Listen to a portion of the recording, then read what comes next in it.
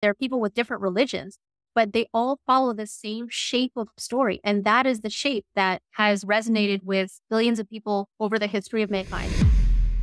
And that's the thing that's going to continue to resonate. And it's not very hard. It's very easy for startups to put their story into that template because that is the shape of the human emotional receptor that you're targeting. Something that I also talk about a lot is cultural erogenous zones. Every type of group has cultural erogenous zones, and you know immediately what I mean by that. And your job as the storyteller is to fit it into that. It's not to try to tell a story in a vacuum that is so compelling that people can't help but come to you. That is so hard to do. And I can't even think of someone who's done it. It's probably been done. But the much easier thing to do, and again, you're running lean, you don't have a lot of time, you need to be efficient. And the easier thing to do is to figure out what shape those cultural receptors are, and then just put your story in that shape.